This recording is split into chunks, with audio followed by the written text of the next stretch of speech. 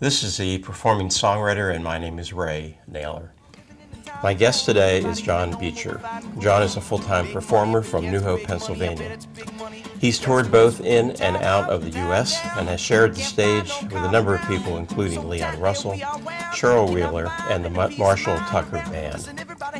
His music is his spiritual journey, and he reaches out to touch others' spiritual journeys also. Before I talk to John, here he is singing one of his original songs here on the Performing Songwriter. This song is called The Great Unknown, and it's about something I struggle with a little bit, stillness. And living in Point Pleasant, PA right now, and I'm right in the woods, and so that's kind of what's inspired it. So.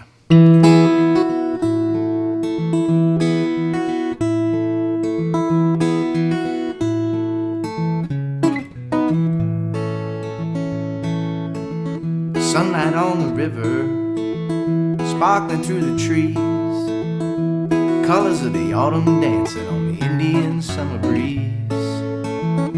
Sitting on an old oak log, looking at a dying day, thinking about the way I am, how time keeps slipping away. Everything about this heart is home, sitting in the woods here on my own. Give me a river and a skipping stone.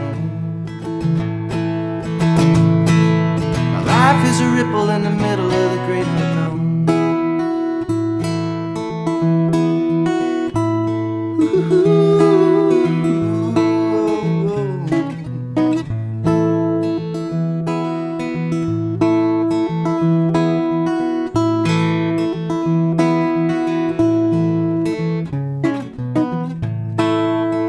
Used to think a man of action had to be heavy, sharp, and rough.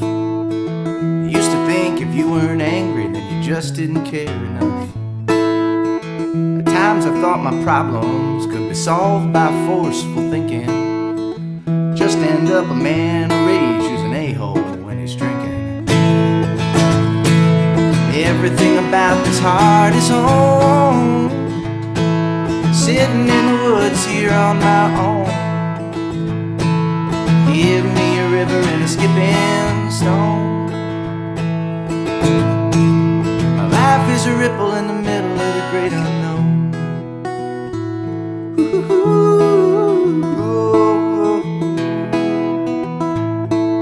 Yeah. Time it is relentless, it's a taker and a giver. You get tumbled around and worn on down in this old river. But nature, she's a teacher, and I'm beginning now to see. With patience I'm a stronger man, and in stillness I am free. Everything about this heart is home, living in the woods here on our own. Give me a river and a skipping stone. Life is a ripple in the middle of the great unknown.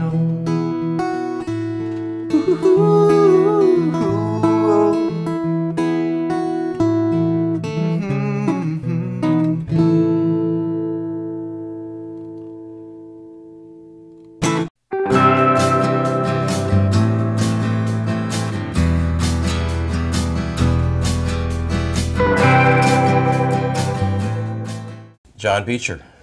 How are you, buddy? How you doing? I'm doing great. Thank you so much for having me. Thank you very much for coming on. Oh, it's a pleasure. You know, just listening to your music and reading your bio and stuff, that's why I added the sentence about it, how your music is your spiritual journey. That's the way I read it. Would you say that was an accurate reading on my part? Yeah. I loved music ever since I can remember. And my mother was kind enough to get me a guitar and some guitar lessons when I was about 11, while she gave me her guitar. And I just got into it obsessively right away. But around, 18 years old and things, when you start to search a little bit more for what you're going to do with your life and things, that's when I started to actually write songs. That's when words started to come out. Coincidentally, that's when I really started to get into Bob Dylan and things like that as well. But it became clear that stuff was coming out of me that really wasn't me. You know, I've never been a songwriter that like crafts songs. You know, I'm more of a songwriter that things just come out. You know, over the years now, I've been doing it for a long time. I've definitely written some songs with certain subjects in mind. But I started to realize that process and how special it was for me. And I just kind of wanted to dedicate my life to it. And it became kind of my gateway into how I perceive the world spiritually and how I perceive God and all those things. So then come full circle around 28 years old, 10 years later, it occurred to me I hadn't really given my whole life to it. You know, I'd kind of done it in a halfway form and had never just completely surrendered. So I did that, and I was very lucky and blessed to have friends and family and community. I was living in Colorado, and I moved back here, and things just started to kind of unfold, and it's still a journey today. You know, for me, it's not so much doing music full time is not so much about not wanting to do anything else. It's about interacting with faith on a daily basis, because as you know, as a musician, it's a constant process of faith in all different ways. And when you add your financial element into that and you don't know where it's going to come from, and you see the magic happen, and then you feel that connection with people, it's really something I feel greatly honored to be a part of, you know. You, in your bio, you describe yourself as a blue-collar musician. What do you mean by that? Well, when I moved back here, you know, I was planning on having nothing to lose. I made a big life shift, you know, and I was kind of on my own. And quickly I fell in love by accident, as that often happens. And I fell in love with my fiance, Laura Lee, and she was leaving for the Peace Corps in 5 months, and we decided to stay together. So what became just a loose thing of just figuring it out became more, there became more of a pressing element of how am I going to create some money for this, because I wanted to go visit her, and I wanted to, you know, I kind of was pretty sure she was the one as soon as I met her.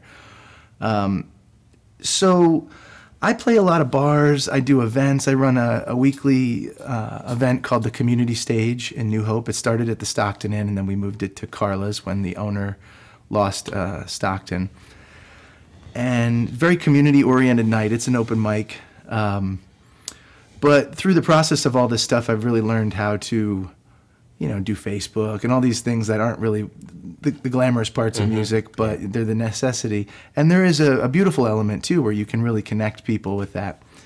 And so I just hustle a lot, you know. I'm very fortunate that I get opportunities rather than having to look for them at this point. Now I'm starting to shift into wanting to actually do more performances and travel and do those things. But for the last 5 years, you know, it's been all me, you know, whether it's, I mean, not all me in terms of I've had so much help and there's been other musicians, but in terms of like there's no management or anything like that. So, well, you're your own manager. Yeah, exactly. And graphic designer and web designer and all those things. Yeah. So it is like a blue collar thing where I've really learned how to deal with my gear. I've learned how to read a room and know basically maybe what I'm bringing in on a weekly basis, so that I know how to represent myself with the owner. You know, there's different ways you can interact with a vendor or a bar owner to make them understand the value of live music. And a lot of times we lose sight of that as musicians. You know, we just are there to play our music, and we're not really thinking about the brass tacks of why they should have music and what you can do to promote their business so they can see that it's worth it. Because then, ultimately, for me, I just want to promote live music in general, not just me, but all my peers. So connecting with people, encourage. Every time a venue says they want to do live music, I take responsibility for making sure it works. So that way there's another opportunity for someone else, you know. And I think that's important. I think a lot of people that want to play out don't realize that part of their jobs is a salesperson.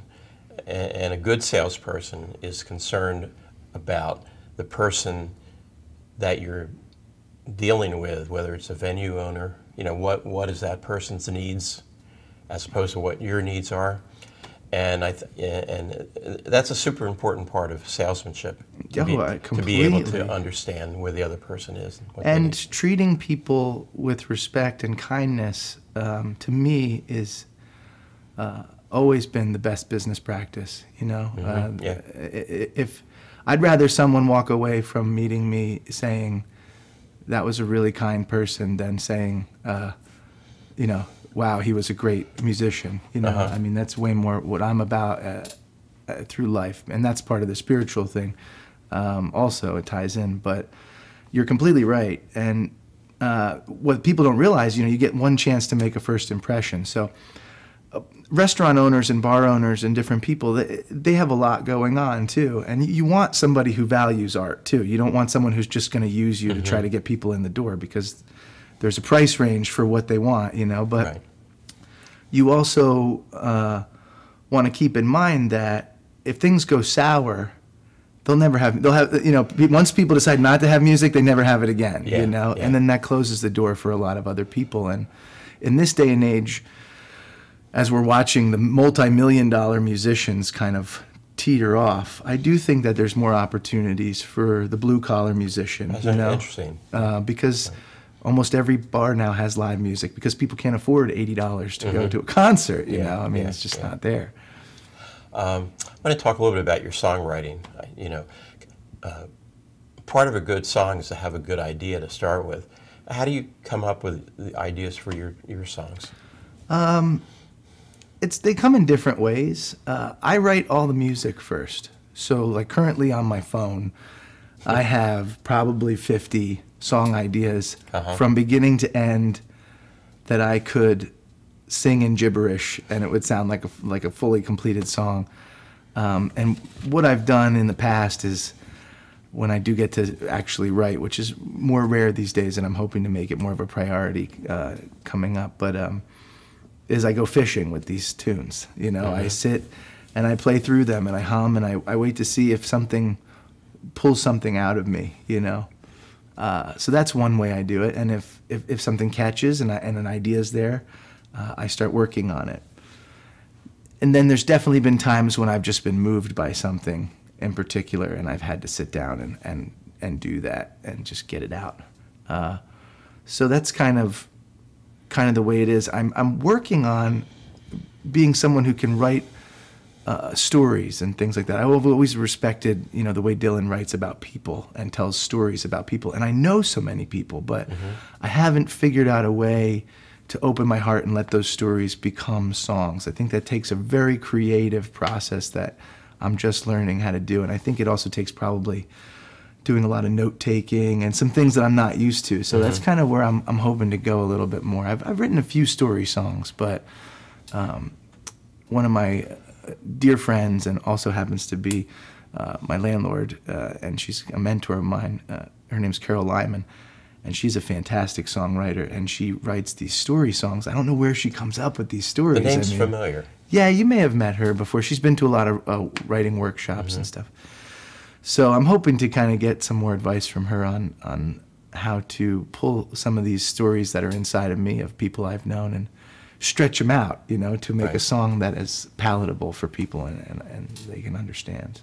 And you've also done some stuff with a video production company called Tweed Video. Yes. And that's pretty cool. And you've written some music for them, correct? Yeah. Well, one of my closest, dearest friends is a brother from another mother. His name's Louis Sparre, and he started Tweed, just him and a video camera. He's one of the most brilliant human beings I've ever met, and a great musician too. But he started doing wedding videos, and then he started working for this guy Danny Clinch out of New York, who's done a lot of big things, Bruce Springsteen, whatever.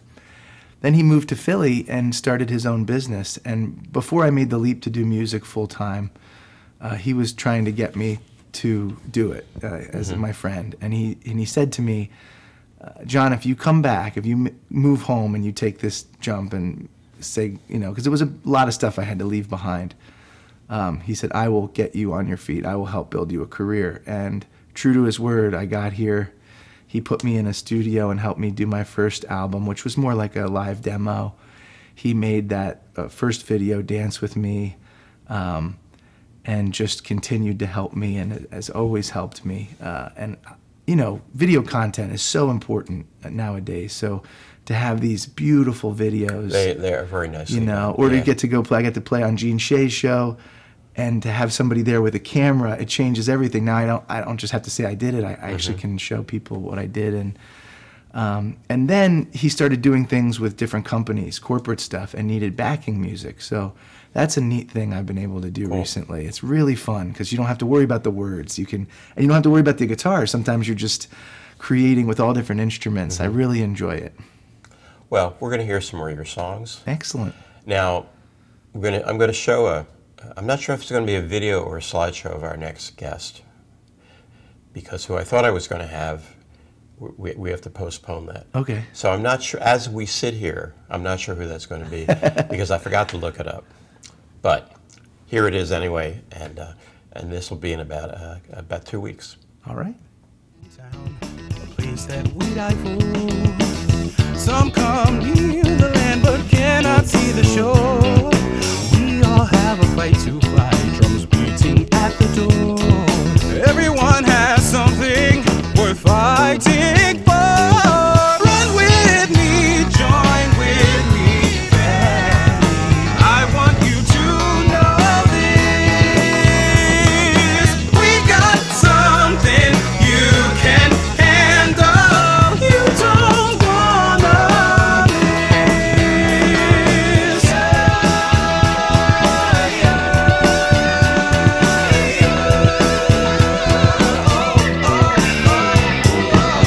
The person next to you, their arms and shoulders weary. Are they tired and do their souls fight from getting colder? Do they miss someone or have a choice about growing older? Older. Run with me, join with me, family. I want you to know this. It's called Action. And it's inspired by Dylan and by the Sign of the Times. I wrote it a while ago, and it's still really relevant today, I think. So here it goes.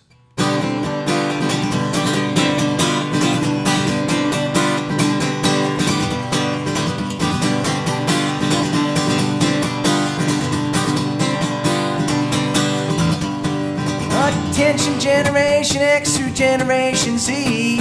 Generation W controls you with TV. They've kept us in the closet, they've told us where to go. Well, I got news for all of you, it's time to let them know that the stuff they're doing, you know, it just ain't right. No time to waste, we gotta get off our butts and fight.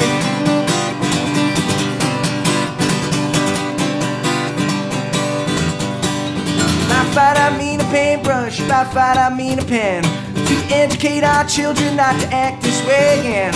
By fight I mean some music with words that make you feel a dedication to the truth. To find out problems that are real, you know, there's a future I can see. There's a light outside, starts with you and me.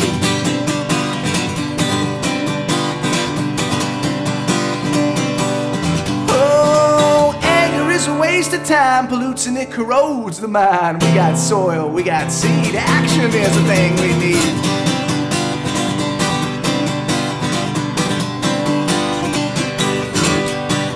Attention everybody to the people on the street who can't afford good water or a decent meal to eat. People caught with drugs and in charge of federal crime, who've lost their right to vote even after doing time. You know, discrimination is alive and well. Put a man in prison, sentence him to life in hell.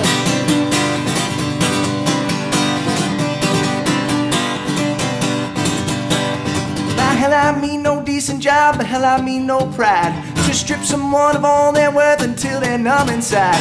By hell I mean no education, no benefit of doubt. Just line up for your welfare check, you got no voice to shout. You know, intimidation has been spread around throughout the ages to keep the masses down.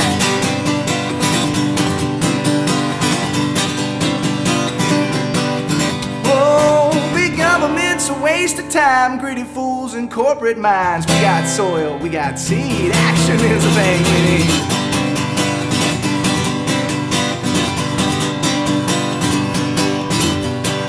Most people in the world, you know, we just won't live in peace. Most people in the world just want home and food to eat. Most people in the world don't want to kill, don't want to die. In fact, most people in the world, they're just like you and I. You know, it's only a few now hungry hoes that sit up on the plush, tell us what we're fighting for.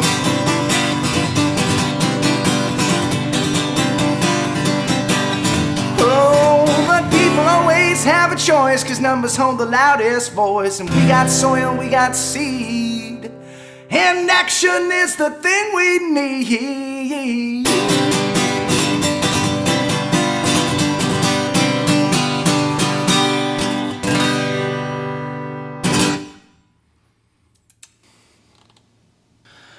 So this tune is, it's called Saturn Returns, and when I was about 29, 30, I wrote it. It's kind of just about being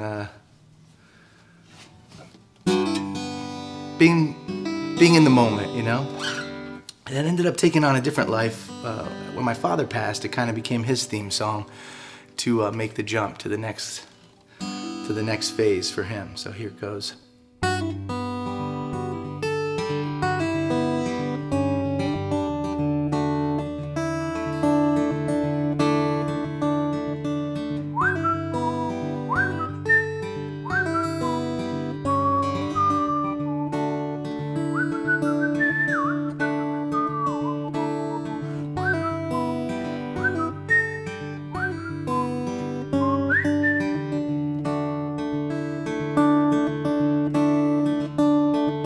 In a castle made of flesh and bone, in the tower of my mind, I am alone.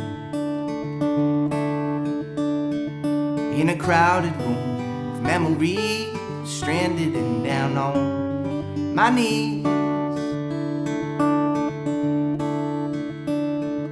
Well, I spread them out on the floor of dreams, and how I feel is what it means. And I know the truth deep inside my heart. If only that, then that's where I'll start.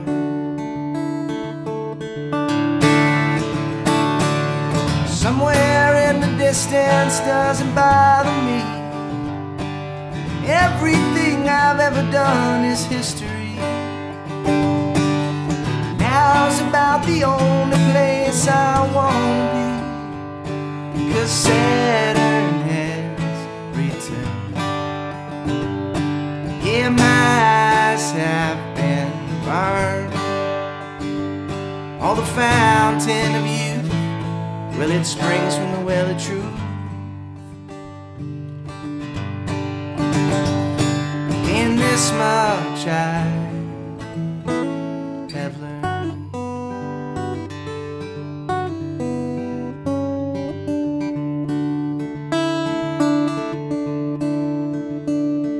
I got no idea where I'm to go. Set my sails for the wind to blow.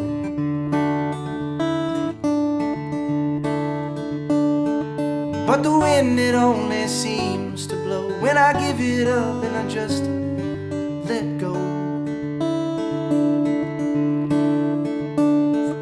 So I give it up and I just let go, and how I feel is all I know.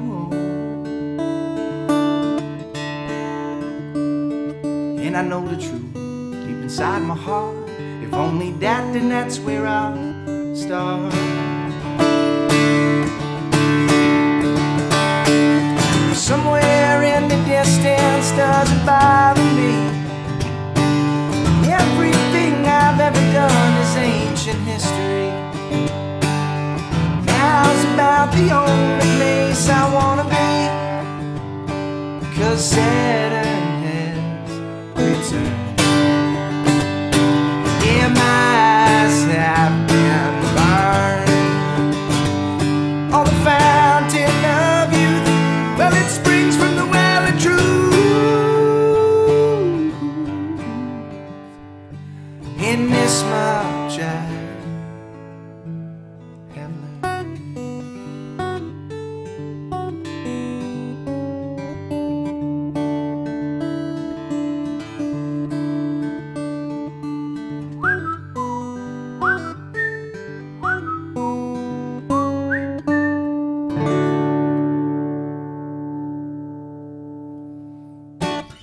This song's a little different. It's called Head on My Neck, and it's kind of a funky tune. A lot of times I play this with a loop station and all this kind of crazy gear, but I'm gonna try to do it acoustic style today. Well, here we go.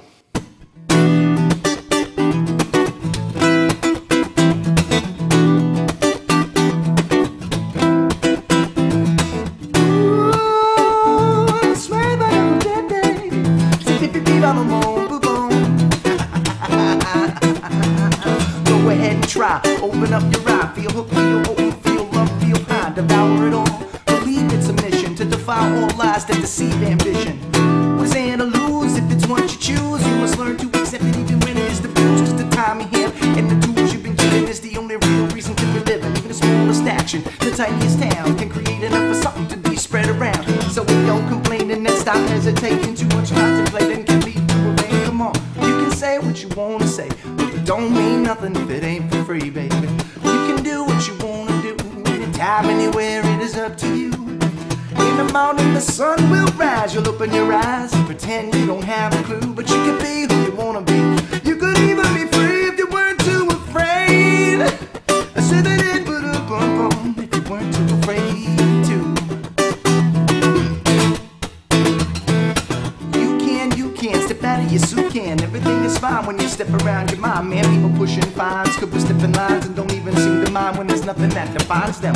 Full of grace when I'm up in your face, time's a personal disgrace, yet a trait that I must embrace. I can't explain the darker things I do, but if you look the other direction, you'll find the same is true.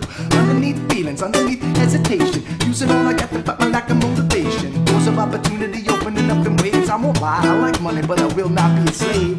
Try hard to keep my mind in check, keep my heart in line, and keep my head on my neck. Can't explain the darker things I do, but if you look the other direction, you'll find the same is true. You can say what you wanna say, but it don't mean nothing if it ain't free, baby. You can do what you wanna do, anytime, anywhere, it is up to you. In the morning the sun will rise, you'll open your eyes and pretend you don't have a clue, but you can be who you wanna be. You could even be free if you weren't too afraid. I said that it would have bum if you weren't too afraid to.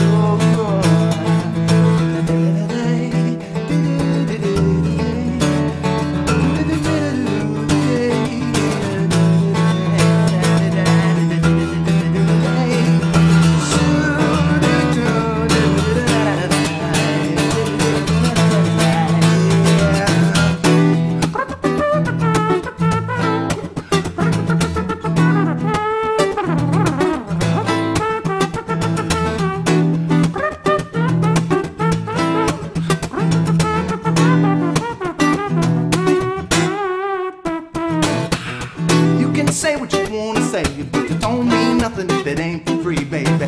You can do what you wanna do, anytime, anywhere, it is up to you. In the morning the sun will rise, you'll open your eyes and pretend you don't have a clue, but you can be who you wanna be. You could even be free if you weren't too afraid to.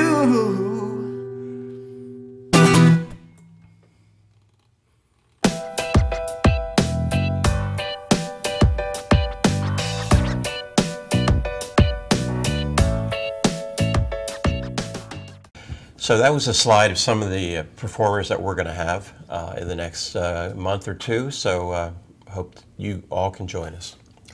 Now that last song you did was, I don't know if I should call it hip-hop, or yeah, I guess it's funky, it's soul. It is one of the things about me as a songwriter that is difficult in terms of maybe marketing, is that I'm really all over the place, you know.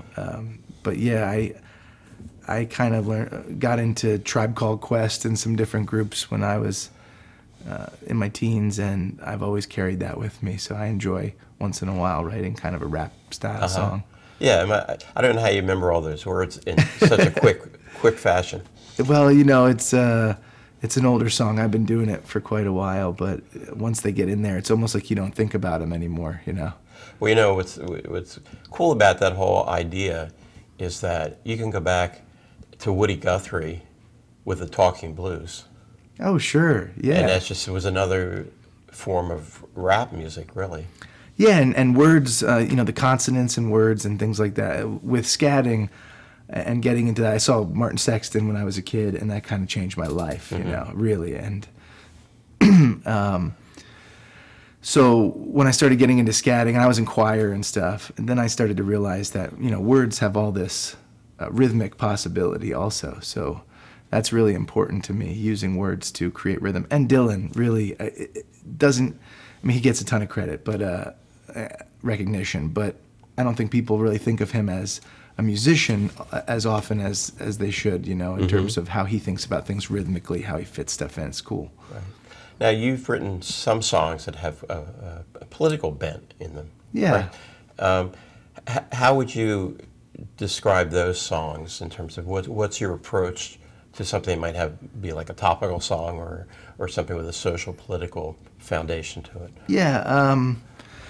It's funny. They're like they're songs of social justice and things like that. I don't know that they're actually political and that they take a side, other than that it's commentary on something that any side, I think, can look at and say, hey, that's true.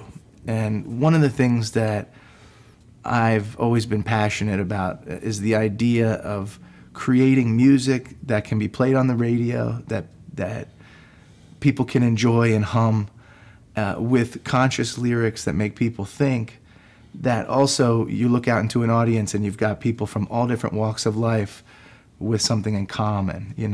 That's always been a big part of my goal with music, is being able to talk about divisive things, but in a way that brings people together, And I am definitely a huge Bernie guy because of that reason.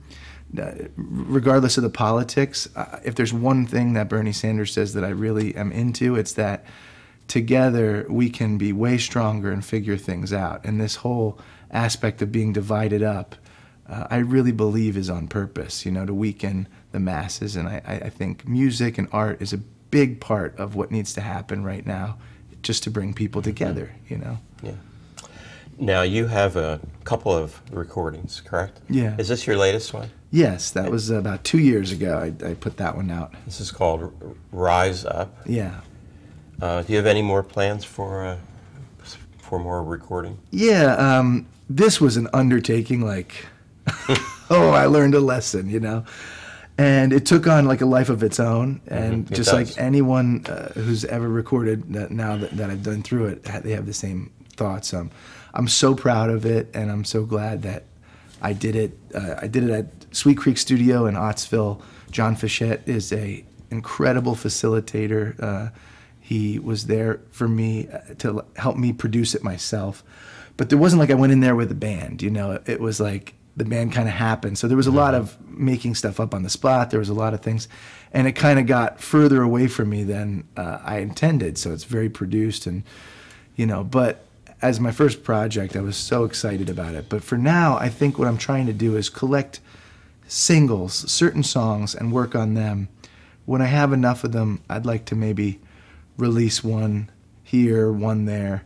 The way people are digesting music these days, like unless I was to be on a label or something, it really doesn't make sense to me financially or even promotionally to do 10 songs again in one hit. Exactly what you mean. Yeah. Yeah. And if you're lucky enough to have someone in radio who's helping you out, they're trying to get through so much music. They don't have time to listen to your whole album. Right. So you give them a whole album, and generally they play one song anyway. So if you can just give them one song at a time, it's a lot more helpful, I think, for everybody. And then you can really focus on that and say what you want and not be kind of stretched. What would you say for the next year or so? What are we going to see from you? Well, it was a lot to get the website done, the CD. I mean, I kind of had this plan to just get everything that I needed to be at ground zero, so that if I was to meet somebody, a manager or something, I'd at least have done my work, and said, hey, all you got to do is put me somewhere. Right. And in the course of all that, my father passed away, so that kind of derailed a lot of the business part.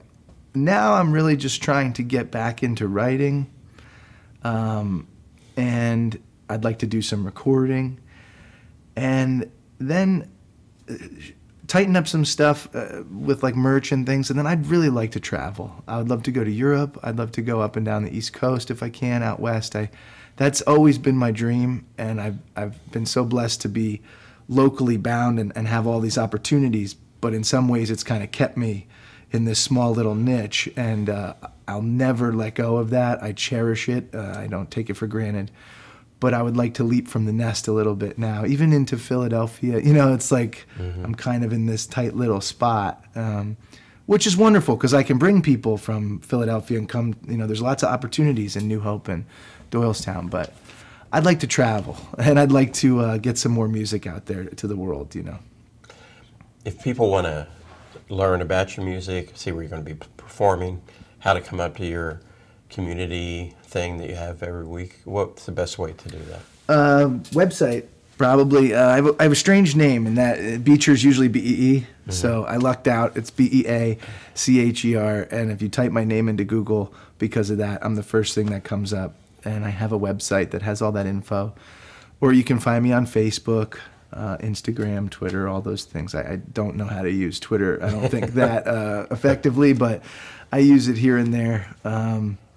That's probably the best way, or all my info will lead back to me, so if you send an email or anything like that, it's going to come to me, and I'll get back to you personally. Okay. John Beecher. Yeah. Thank you so much, sir. You. Thank you for doing this. Thank you. It's awesome. And we'll be back in a couple of weeks with someone. Someone great? Yes. I can't wait to see it. See you then.